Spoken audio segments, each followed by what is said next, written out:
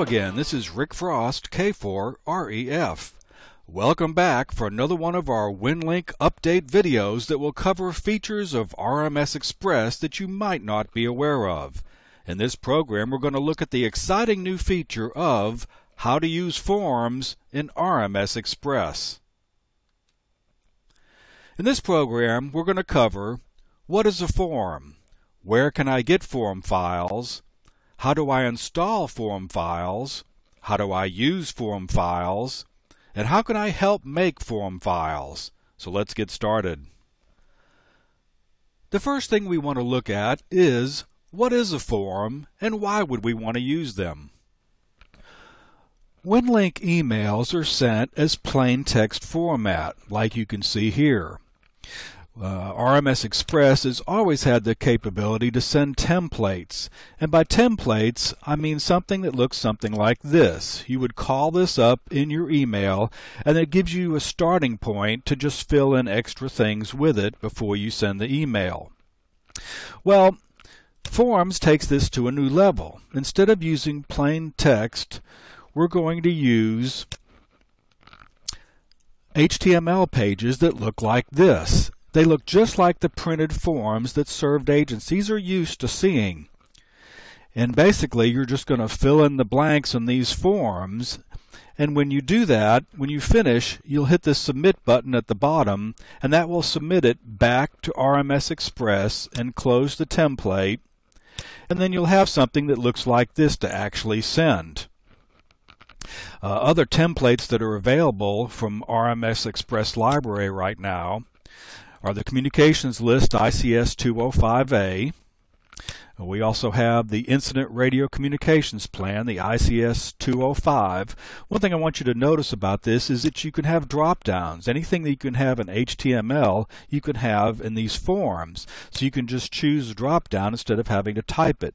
It'll also fill in the time automatically for you. So all of those things will save time and be easier when you're filling them in. Another one you might see is the radiogram that you're used to seeing. Well, why do we want to use forms? Basically, they're easier to fill in, especially for people that aren't familiar with RMS Express. Secondly, you're still only sending a very small transmission.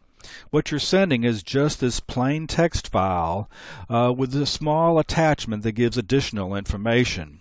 These HTML forms actually reside at the originating station and at the receiving station. And so you're not sending all of the information it takes to create this form.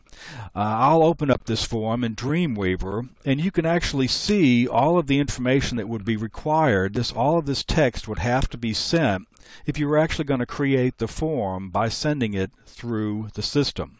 So we don't want to send all this stuff, so all this basically just resides at the originating computer and the receiving computer. Thirdly, it's easier to read. When you see this completed form that's received at the far end, it's much easier for the served agencies and people that are used to seeing it to look at the form and recognize it. It also makes us look much more professional. All we have to do is print them out and hand them a form, and it's in a form that they're used to seeing. So Forms brings an exciting new capability to Winlink emails sent with RMS Express. The next thing we want to look at is where can I go to get form files? I'm going to show you two locations. There are two places you can go to get form files to run in RMS Express. If you go to the winlink.org website, this is the main page. You can either click on this link here to go to the RMS Express section, or you can come over here to Client Software, click on it, and then go over to RMS Express here on the end and click on that. That will take you to the RMS Express page within the winlink.org website. If you scroll down to the bottom, you're going to see a section called Accessories, and this link here is the link to the Winlink Forms library. So just click on that link. That will take you to the library page, and there's some information you can read through about the forms, but what we're interested in is at the bottom of it. The first item here is the actual instructions on how to install the forms. So there's written instructions too. What they look like is this. The written instructions. It also gives you where it's located. This is in a PDF form, and it goes down and takes you through all the steps and tells you where to install the files and how to set up templates in the templates folders. So that's available to you if you need it. I'm going to show you how to actually do it. The particular one we're going to start with is the ICS 213. So you'll click on that to get the actual download item here. So you can see it comes up, and where it says download, just click on that. And in Internet Explorer, we're just going to save this locally, and once it's saved, we're going to go to that location on your computer, and you can see that what it gives you is this zip file here. And if we actually look at that file, within that file are these three items, and these are the three items that you're going to need. So that's where you go to get the forms itself at the Winlink site. The other location I want to go to and show you is actually within RMS Express. So if we go to the RMS Express software and we go to Files and come down to Winlink Catalog Requests and click on that, it will take you to the catalog listings. If you see nothing here or it's not complete, just come over to Update via Internet, and when you click on that, it will update all these so that you see the current catalog. Currently I have a WL2K RMS selected, the folder, and you can see these are all the frequency lists for Packet, Pactor, Robust, and Winmore. You should keep copies of this on your computer, by the way. One of the other categories under WL2K is forms, and that's what we're looking for. So all of the current forms will be listed here. In this case, it's ICS 213 is the same form. So we could post a request, do a typical Winlink connection session, wait for the system to respond to it, and then check in for your email one more time, and it would actually download the file to you. So that's the second way you can get your forms to work with RMS Express. Now we're going to look at how do we install form files in RMS Express. So after you've gone and gotten your files, you're going to get them in folders that look like this, that are zipped. This is the ICS 213, and it's important to note that this is the version 1.03. This is where you can easily see which version of the software that you have. Well, we're going to start out by unzipping that, like you normally would with whatever software that you have available. And then you'll have a folder that looks like this, and we'll open that folder. And here are the three files that you need to install in your RMS Express software. There's two HTML files and a text file, and you have to have all three files for this to work. So we'll highlight those and hit copy, and then we'll be good to go. We're going to come over and look at our C drive, which we have here, and in the C drive you will find your RMS Express folder. That's where it's normally installed. So we'll open that folder, and then we're going to go to Global Folders. This is the important one for you to know. So click on Global Folders, and then within that you're going to find Templates, and double click on Templates. This is where all of your form files need to be placed. You'll notice that I already have the three that we're going to copy in here. So I would just, if they weren't here, I would just copy them in here. If it's an updated version, I would again copy it and overwrite these files. But these are all the existing files that I have in RMS Express. So again, you're going to copy the three files into the C drive, RMS Express folder, Global folder, and Templates folder. That's where you put the files, and that's all you have to do.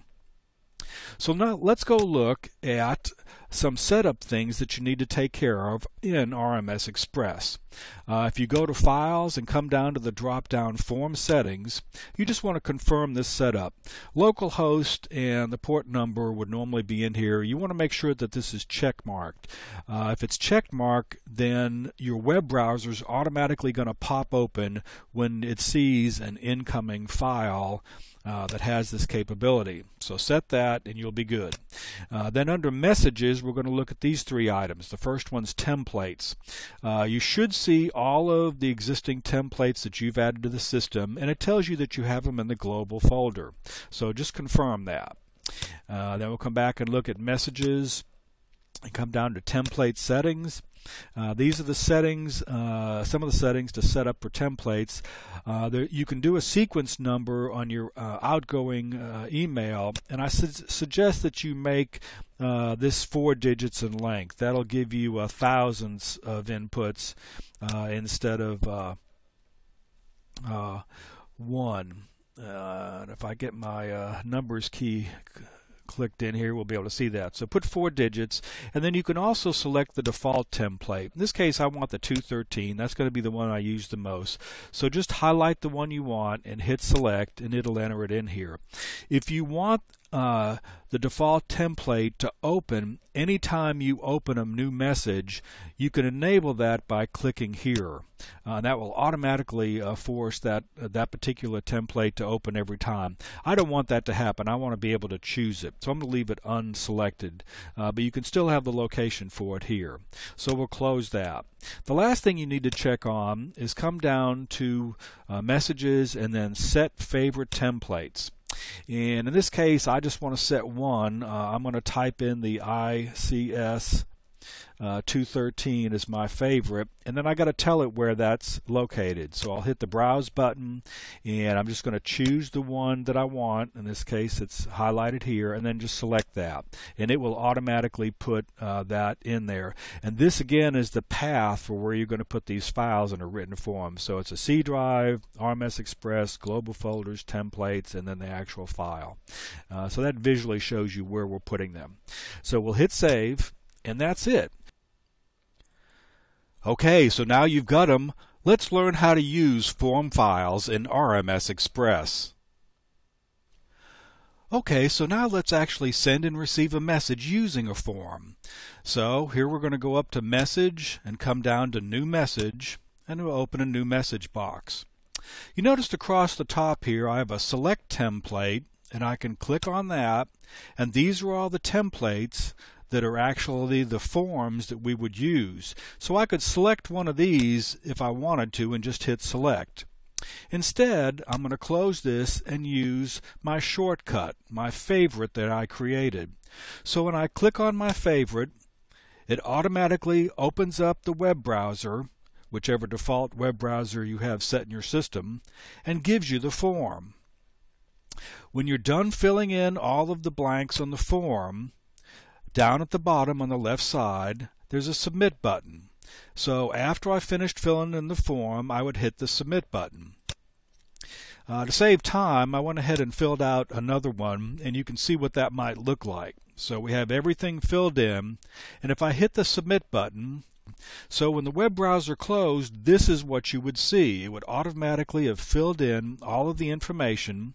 It does have a small attachment, an XML file that it attaches to it. And all you would have to fill in is the to address of who you were sending it to. At that point, it's ready to go. You don't have to do anything else to it. So we have a Winlink message, and we're just going to post that to our outbox. So you can see this is a form file. You can see that it has the attachment, and you can see what it looks like. So it's ready to go. So let me simulate for you what receiving a form would look like. We would just open a typical session and run that session. When that session was running and you received a form, it would pop up in your email box. Once it's there, it would automatically open your web browser with the form ready to go and ready to print. So at this point, all you'd have to do is go over to your print off your web browser, and you could print the form out and give it to the people that needed it. And it would be a beautiful form setup instead of a text file. So that's what forms are really all about. One thing I wanted to show you is if you're ever in looking after you've closed the web browser and you want to go back and open this particular form back up as a web browser again, if you just come over and click on the attachment, it'll open it back up and you'll have it available. So that's how you can get back into it after you've closed out of it. Finally, let's take a look at where we can go to help create form files. If you're interested in making forms to use with RMS Express, where you need to go is go to the RMS Express Forms Library page that I showed you earlier. Scroll down at the bottom and you'll see contact information for the Forms Administrator, who currently is Mike Burton. What you need to do is check in with Mike and let him know what forms you're interested in creating and coordinate that with him. There may be other people already working on the form that you're interested in making, and Mike can help you out and coordinate that effort.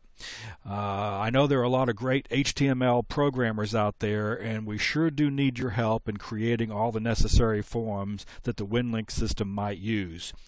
So check in with Mike and make that happen. And also come back to this location periodically and check on what additional forms have been made and made available to the system. And you can download them and start using them in RMS Express. For more information on Winlink, please go to the main website at winlink.org. You can get everything there, from current Winlink news to all the details of Winlink in the Book of Knowledge. If you want to learn how to install, configure, and operate RMS Express, please go to my YouTube channel by searching for K4REF and watch my complete Winlink RMS Express training series that covers all the details of how to get started. So that's it for this update, 73 from K4REF.